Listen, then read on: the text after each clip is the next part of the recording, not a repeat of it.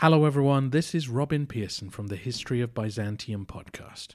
If you're someone who likes a bit of Roman history but thinks it ends in 476 AD, then do I have good news for you. It hasn't even begun. To check out 1,000 years of fascinating history and exciting stories, check out the History of Byzantium wherever you get your podcasts. For now, it's back to the Grand Dukes of the West.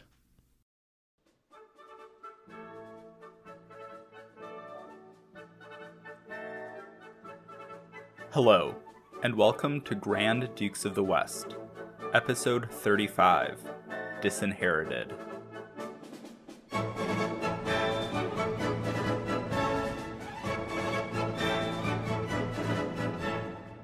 Not long after the English took control of Paris, Nicolas Roland, a rising star in the Burgundian administration, addressed a gathering of the Estates General.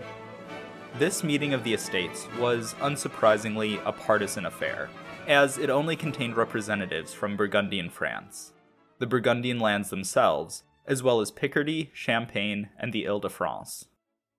Roland spoke on behalf of Philip the Good and his mother, Margaret of Bavaria, and acted as a prosecutor against the Dauphin for the murder of John the Fearless. The Burgundian narrative of the events on the bridge of Montereau was presented to the Estates, and Roland demanded that the Dauphin and his associates face punishment. This punishment was not as severe as the one demanded by Louis of Orleans' family after his murder, but it was just as involved.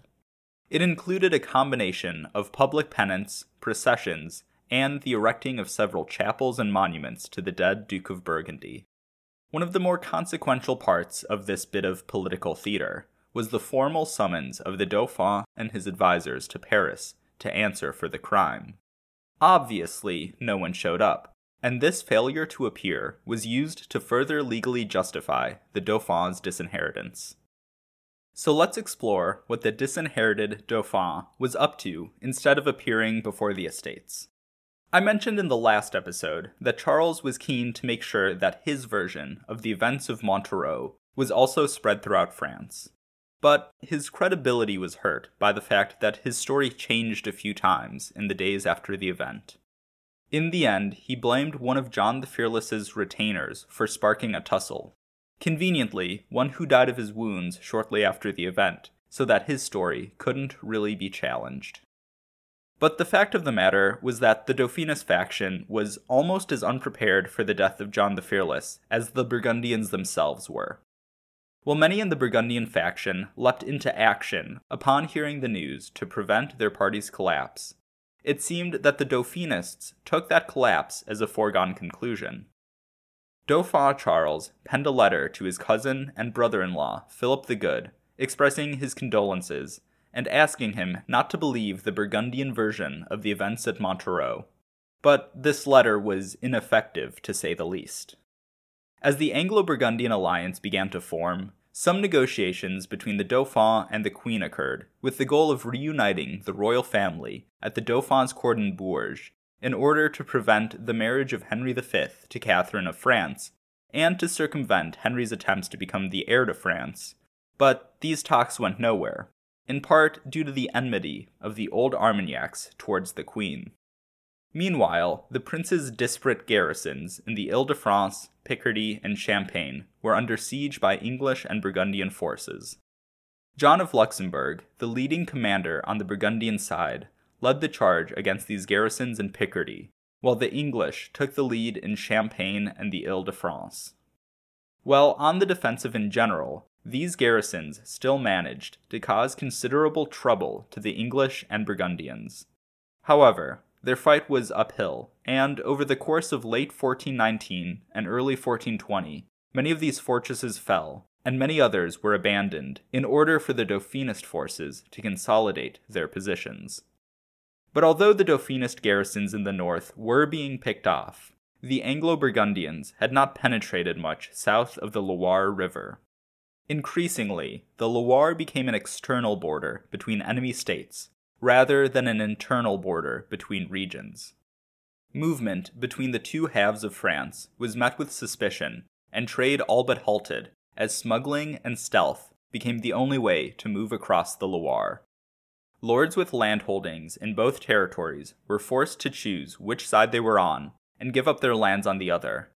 What was once a civil war had turned into something else, as the divisions between Dauphinist France and Anglo-Burgundian France became entrenched and enforced by their respective French governments.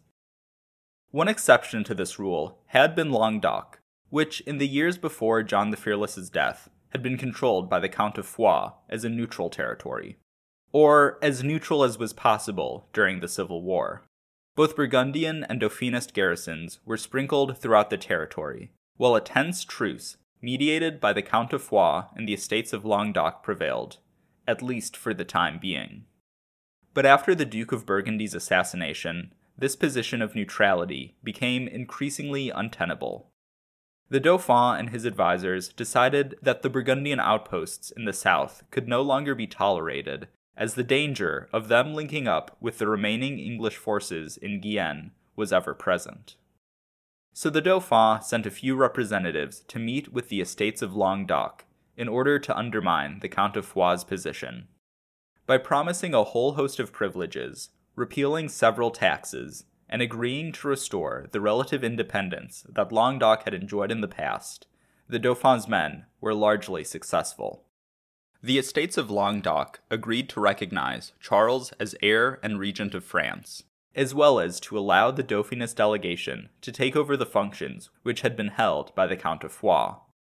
Furthermore, native forces from Languedoc agreed to aid the Dauphinist garrisons in expelling the Burgundian garrisons from the region. But this one victory only counted for so much. With the English and Burgundians becoming closer by the day, the Dauphin was in need of allies of his own. He had already established a relationship with the Scots, and so turned to them for help again. The Scots were receptive to the Dauphin's request, and so a Scottish force of around 6,000 men arrived in France towards the end of 1419, headed by the Earl of Buchan. This force represented a significant boon to the Dauphin's fortunes, and a threat to the English. But the fact of the matter was that over the next few months, the Dauphin failed to take advantage of the Scots army on numerous occasions. The English army's air of invincibility paralyzed the Dauphin, and he refused to take the fight to them. Whatever forward momentum there was in this time was the result of independent officers acting on their own initiative. The arrival of the Scots army in France came at a time when English revenues and manpower were running low, but the Dauphin still hesitated to go on the offensive with his new forces. On numerous occasions, contingents were split off and sent to reinforce other Dauphinist garrisons and armies, but the single main Scottish army remained away from the front lines. Still, though, the Scots army was a major gain for the Dauphinists, and when they were used as a coherent fighting force, they would prove effective. In early 1421, they were reorganized into the Army of Scotland, which grouped the various Scottish detachments back together and gave them their own command structure. A few months later, the Army of Scotland met Henry V's brother, the Duke of Clarence, while Clarence was in the midst of a chevauchée in Anjou. The Battle of Bauge, which followed, proved the capabilities of the Army of Scotland and was a disaster for the English. Around 2/3 of Clarence's army died in the battle, along with Clarence himself. In the aftermath of the battle, the Earl of Buchan, who led the Scots at Bauge, was made the Dauphinist Constable of France, and the path into Normandy seemed open. But in the end, the Dauphin hesitated and failed to press his advantage, and the most significant consequence of the Battle of Bauge was the destruction of England's air of invincibility. It was this setback to the English which led Jacques d'Harcourt to finally openly break with the Anglo-Burgundian alliance. Harcourt had served as a loyal Burgundian officer for years, and was a personal friend of Philip the Good. But that loyalty to the Burgundian cause would not mean the return of his and his family's lands in Normandy, which had been conquered by the English. He was unhappy with the Treaty of Troyes, to say the least, but he had kept his displeasure under wraps throughout the past year. Jacques d'Harcourt served as the Burgundian captain for Le Crotoy, a fortress in Ponthieu at the mouth of the Somme River. Harcourt had been in secret talks with other Burgundian garrison commanders in Ponthieu the neighboring region of Vimeu, and in other parts of Picardy, who were unhappy with the Treaty of Troyes. And when he went into revolt against Philip the Good, he managed to secure a significant hinterland around the mouth of the Somme. Before long, the Somme inlet was becoming a Dauphinist Calais in the heart of Burgundian France. The recovery of Harcourt's Somme fortresses quickly became a top priority for the Burgundians. But as Ponthieu erupted, much of the Burgundian army was still engaged in the Ile-de-France and Champagne. However, a Dauphinist Somme was a major threat to both the Burgundian Low Countries and to English Normandy. So shortly after news of Harcourt's rebellion reached the Anglo-Burgundian army, Henry V and Philip the Good decided that it would be for the best for their armies to split up, with Henry continuing the fight in the Ile-de-France and Champagne, and Philip taking the fight to Harcourt. But as Philip prepared to go back up north, Harcourt was reinforced by other Dauphinist soldiers, and by the time that he reached Picardy, his own army was outnumbered. Harcourt and the Dauphinists controlled a tightly packed array of castles, where the garrison of one could easily be reinforced by its neighbors when needed. These garrisons could join together to mount offensives, and by doing this, the Dauphinists were able to further increase their reach into Ponthieu, Vimeu, and the rest of Picardy. The Duke of Burgundy began the long process of besieging the various Dauphinist holdings in Picardy. Philip's relatively small force was routinely reinforced, and as these sieges went on, the numerical advantage flipped. The Duke of Burgundy was able to go on the advance, and began to take back some of the Dauphinist fortresses on the Somme. But his progress was slow going. Hoping to stem the tide of the Burgundian advance, another Dauphinist army began to gather at Compiègne. Philip received word of the gathering army while he was besieging the town of Saint-Riquier. He decided that he likely wouldn't be able to break Saint-Riquier before the town was reinforced, so he would be better served by attempting to block the new Dauphinist forces' entry into Ponthieu.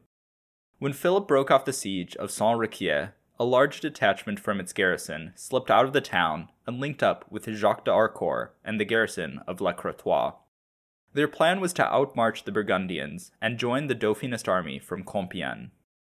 Harcourt and his garrisons moved quickly, and they were able to meet their allies before Philip could reach them. However, the part of the Somme separating the two forces was flooded, making a crossing much more difficult. As the force from Compiègne was making plans to ford the river at another spot, they received word that Philip and the Burgundian army had crossed the Somme a few miles upriver and were heading their way. Harcourt and the garrisons of Le Crotoy and Saint-Riquier fell back as the force from Compiègne moved to a plain by the village of Mons-en-Vimeu in order to force a battle on more favorable terrain than a flooded riverbank. Philip arrived at Mons-en-Vimeu with the vanguard of his army shortly after. In total, the Burgundian force was about 4,000 strong, while the Dauphinist army was likely around 3,000. But the main body of the Burgundian force was stretched out between Abbeville, where they had crossed the Somme, and Mons, meaning that when the battle began, Philip only had a fraction of his total fighting force. Shortly before the fighting started, the young Duke of Burgundy was knighted by John of Luxembourg, who at this point was the leading general in the Burgundian party, and the man who had done most of the work of actually leading the Burgundian armies since the death of John the Fearless. The leaders of the Dauphinist force decided that aggressive action was needed, and so began the battle by ordering a cavalry charge right at the center of the Burgundian line, hoping to break it before the rest of the Burgundian army could show up. After some fierce fighting, a significant chunk of the Burgundian vanguard broke and fled, and included in this flight was Philip's banner bearer. The disappearance of the Duke's banner caused considerable panic in the Burgundian line, and prompted even more Burgundian knights to desert the battle, under the impression that Philip was either retreating as well, or had been killed or captured. The retreating ducal banner had a similar effect on the Dauphinist army, as they now believed that they were victorious, and a significant detachment ran off in pursuit of the fleeing Burgundians. Many of those fleeing Burgundians were killed by their pursuers, but those who had remained on the field, including Philip the Good, managed to regroup and fight on. As the fighting continued, the Burgundians were able to turn the tide and slowly began to push the Dauphinists back. Even though Philip was at half strength, the Dauphinist army had also atrophied as detachments left in the pursuit. Throughout the course of the fighting, more Burgundian soldiers trickled in from Abbeville, while Dauphinist soldiers were killed, captured, or fled. When the Dauphinists, who had ridden off in pursuit of the fleeing Burgundians, returned to the field, they did not find their companions mopping up, as they may have expected, but instead found the Burgundians victorious and about half of their army killed, and so decided that it was their turn to flee the field. By all accounts, most of which admittedly have been written by Burgundian chroniclers, Philip the Good fought well in the battle. Enguerrand de Monstrelet wrote that he fought with coolness and courage, and that he was in the thick of the battle. But while the battle enhanced Philip's reputation as a knight and broke the Dauphinist army from Compiègne, the wider strategic situation was more or less unchanged. And the heavy casualties suffered on the Burgundian side meant that Philip would have to regroup in Artois and recruit more soldiers, rather than return to Saint-Riquier and besiege it again. Harcourt and the garrisons of Le Crotoy and Saint-Riquier did not participate in the battle, and so the defeat didn't weaken the garrisons on the Somme. And, in fact, some of the Dauphinist survivors of Mons-en-Vimeu managed to make their way to various Somme garrisons.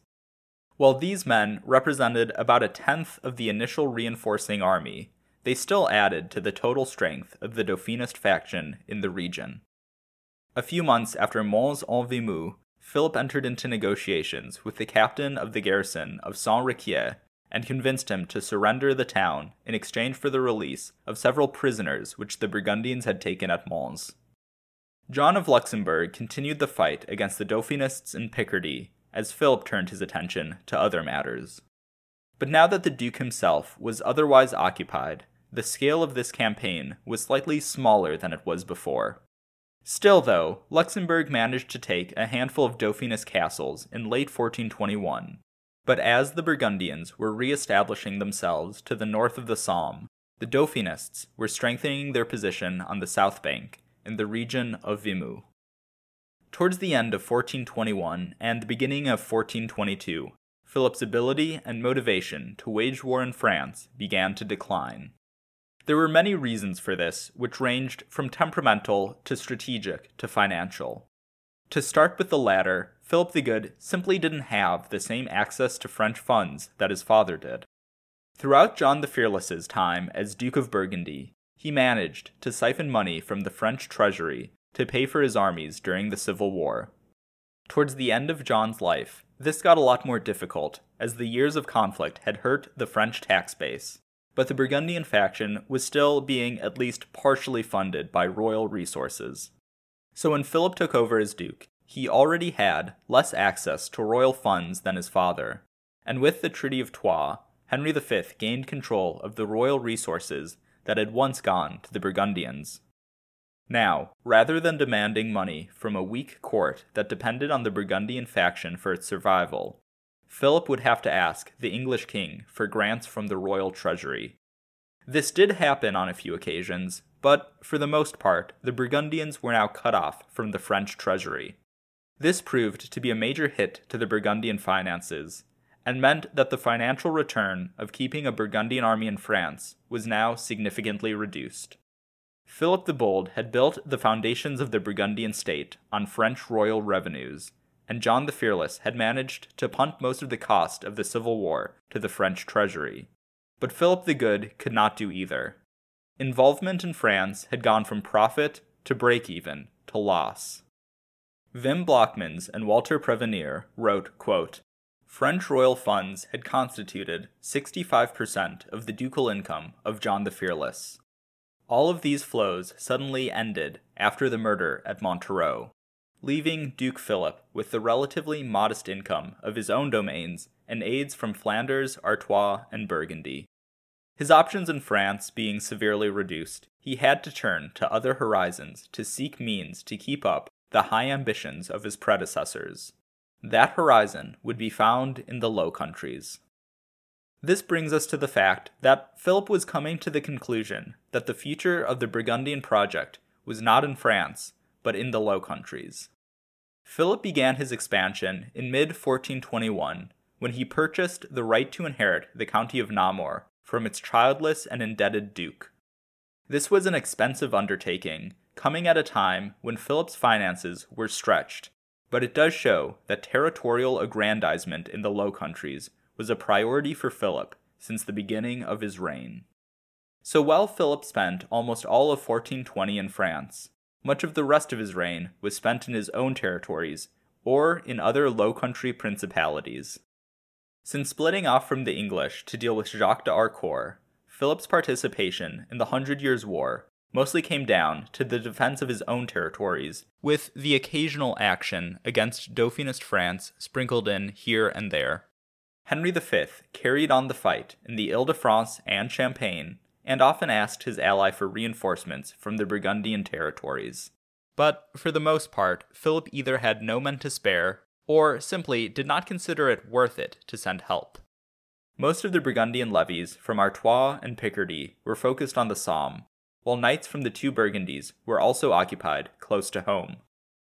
While, for the most part, the two Burgundies themselves were insulated from attack, raids into the county of Nevers in the west and the bailiwick of Mâcon in the south were common. Much of the southwest flank of Burgundy was taken up with lands owned by the Duke of Bourbon.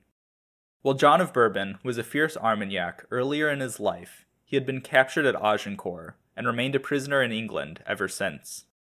So, John was eager to reach a deal with the English which could ensure his freedom, and having the Duke of Burgundy on side meant that one more person could lobby the English on his behalf.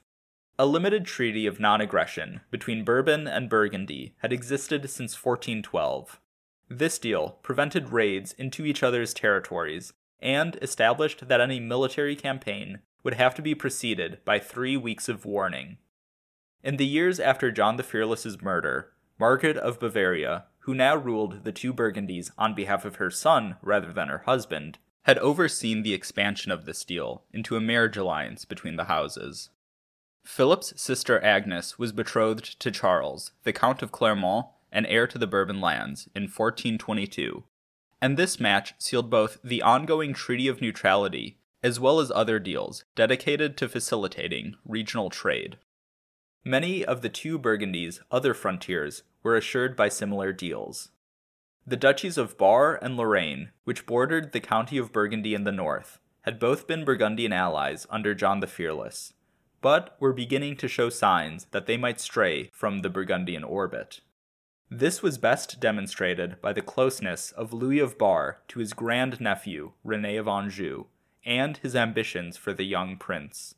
Louis of Bar and René's mother, Yolande of Aragon, managed to arrange for René to marry the daughter of the Duke of Lorraine in 1419.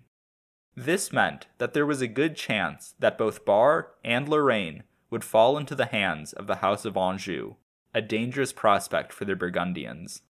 Nevertheless, in the early years of Philip's reign, he was able to re-establish the Burgundian leanings of those duchies, with the Duke of Lorraine even signing on to the Treaty of Troyes and agreeing to aid the Anglo-Burgundian war effort. To the south of the county of Burgundy was the Duchy of Savoy. The Duke of Savoy, Amadeus VIII, was Philip the Good's uncle, and had been a Burgundian ally since the reign of Philip the Bold. Unlike the Duke of Lorraine, Amadeus refused to aid the Burgundian faction militarily, but he did lend a diplomatic hand to his nephew. On several occasions, Amadeus helped to negotiate and moderate talks between the Burgundians and the Dauphinists. These deals, facilitated by the Duke of Savoy, ranged from simple prisoner exchanges to attempts at a general reconciliation between the French parties. Moreover, the Duchy of Burgundy was bordered by Champagne to the north, which, while not entirely Burgundian at this point, was mostly Burgundian, especially the parts of the region closest to the duchy. And in the west, Burgundy was insulated by Nevers. Still though, Nevers itself was exposed to some of the most stridently Dauphinist parts of France, such as the Duchy of Berry to its west.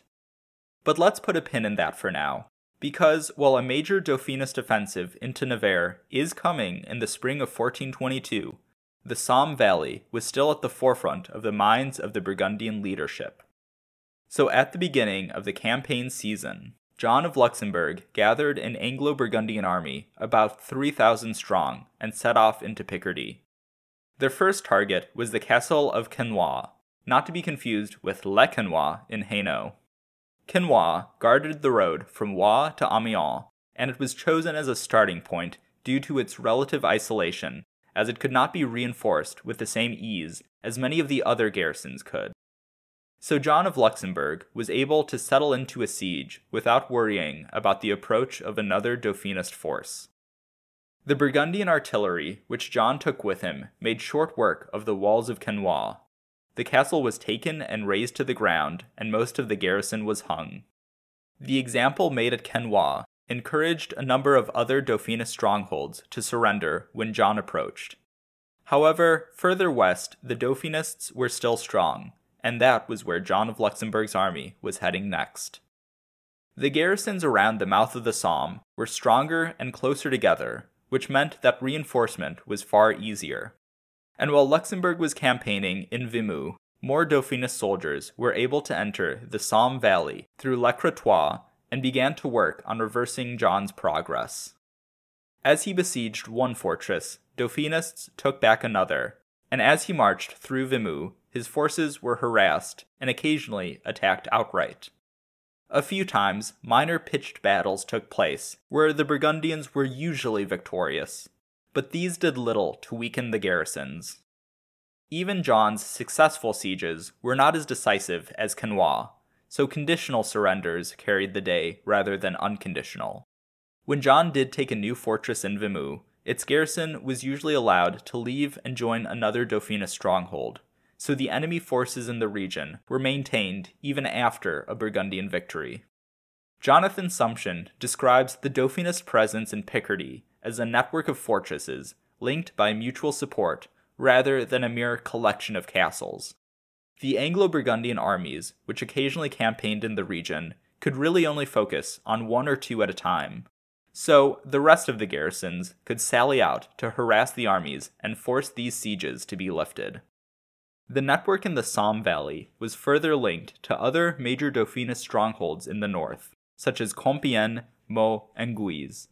We already saw that an army from Compiègne attempted to reinforce the Somme Valley until it was stopped at Mons-en-Vimeu, and aid coming from the other Dauphinist sites steadily made its way towards the Somme.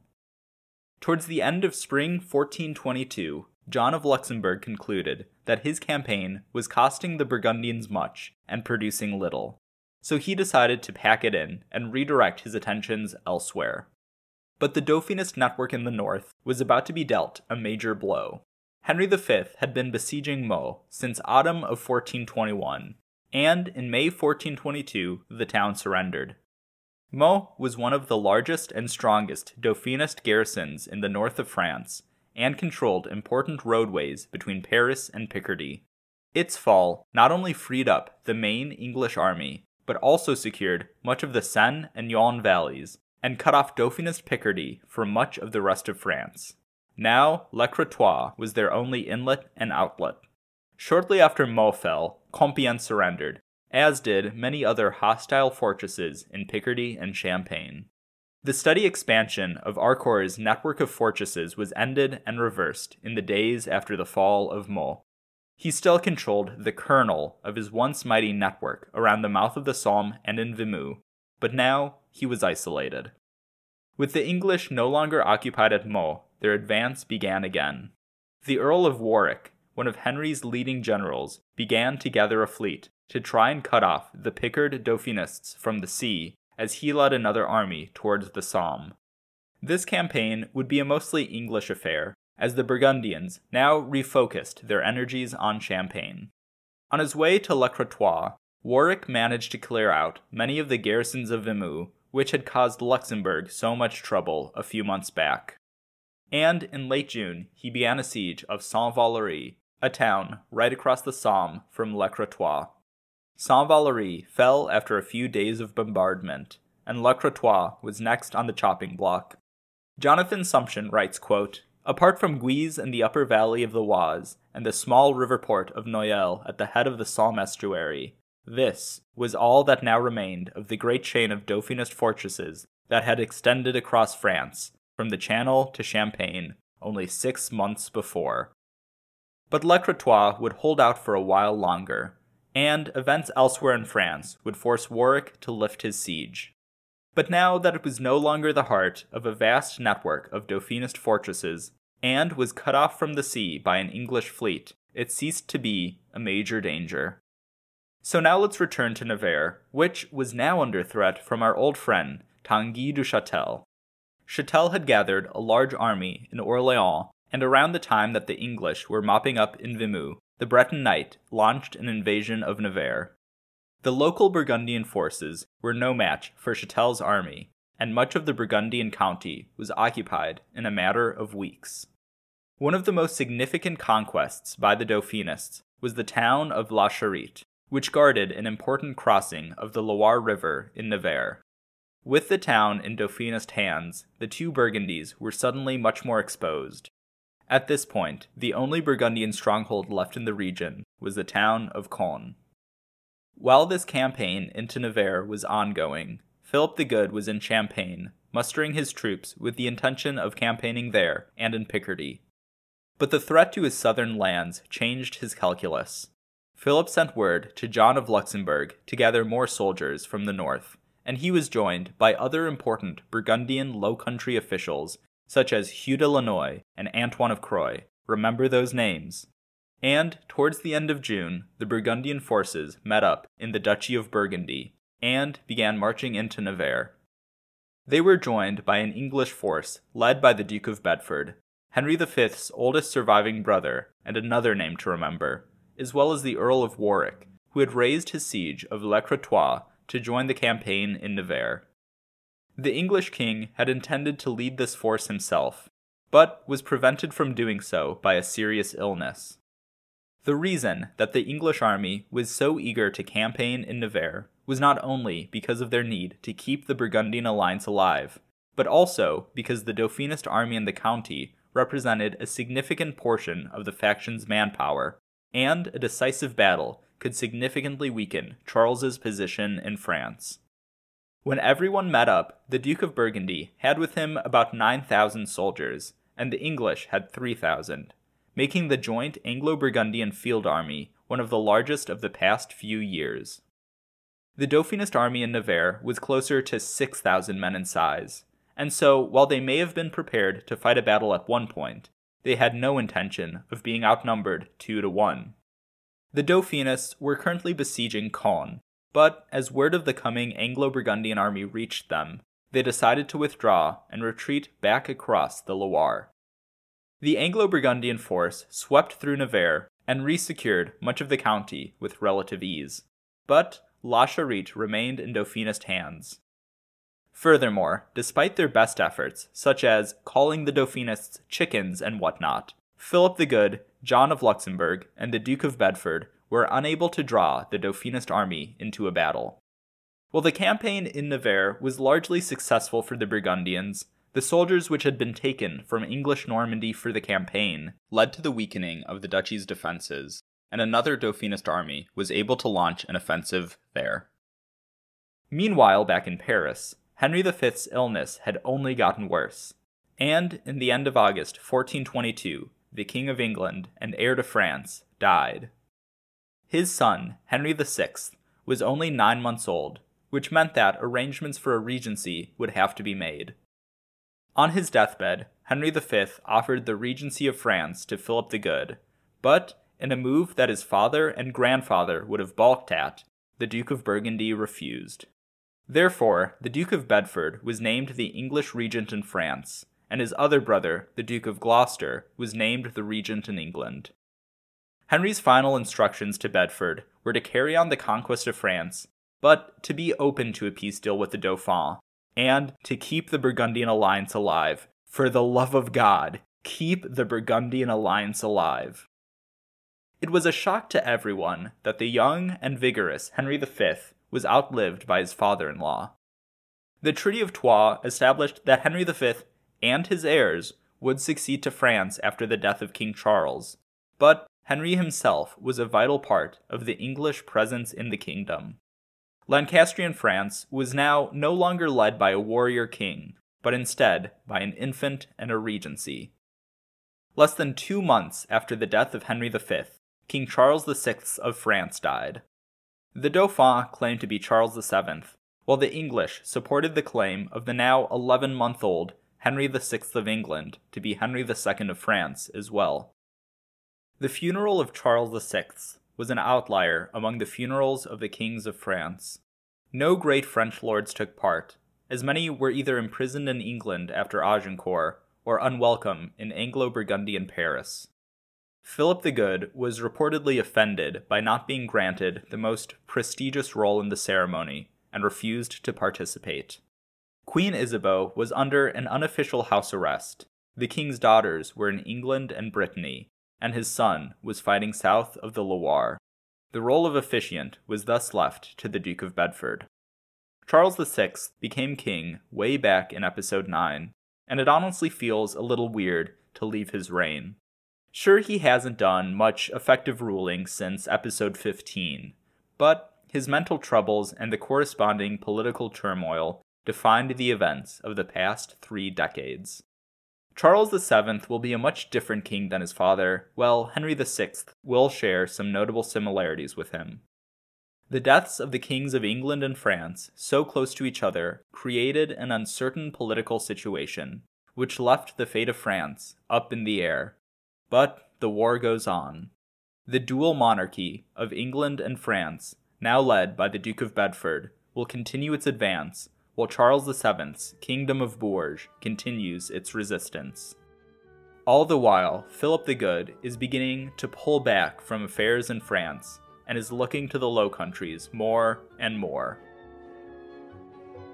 Thank you so much to my patrons: Christine, Duchesse de Nemours; Peter, Duc de Brancion; Elliot, Graf von Gravenstein; Anthony, Comte de Chateauneuf-Nexois; James, Graf von Temsa; Preston, Comte de Saint-Fargeau; Mark, Comte de Meursault; Diana, Graf von Beersel; Mehmet, Comte Santerre; Chris, Comte de Seymour; David, Graf von Bornum; Rosa, Comte de Germont; Elliot, Comte de Bussy-le-Grand; Quentin, Graf von Blasfeld; Tyler, Comte de Chaumaret; Ian, Graf von Arenberg; and to my Knights of the Duchy. If you want to join them, you can at patreon.com/ValoisBurgundy. If you want to support the podcast in other ways, you can do so by leaving a review on your podcast app of choice and telling your friends about the show. Both really help to grow the show and will earn you my everlasting appreciation.